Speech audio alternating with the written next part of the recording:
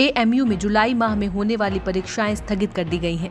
अलीगढ़ मुस्लिम विश्वविद्यालय में जुलाई से होने वाली ऑनलाइन परीक्षाएं स्थगित कर दी गईं। विश्वविद्यालय के परीक्षा नियंत्रक प्रोफेसर मजीबुल्लाह जुबैरी ने बताया कि अनलॉक 2 की गाइडलाइंस जारी होने के बाद ये निर्णय लिया गया है। यूनिवर्सिटी में कोरोना की दस्तक के बाद परीक्षाएं होने वाली थी। कोविड-19 नोवल कोरोना वायरस पैंडेमिक जो है उसके बढ़ते हुए प्रकोप के चलते अलीगढ़ मुस्लिम यूनिवर्सिटी ने सेशन 2019-20 के सभी फाइनल ईयर के और सेमेस्टर के स्टूडेंट्स की एग्जामिनेशन जो है वो स्थगित कर दी गई है। ये जुलाई में प्रस्तावित थी और अग्रिम आदेशों तक परीक्षाएं स्थगित रहेंगी। सरकार व यूजीसी की ओर से गाइडलाइंस जारी होने के बाद ही एग्जामिनेशंस पे डिसीजन लिया जाएगा फर्दर।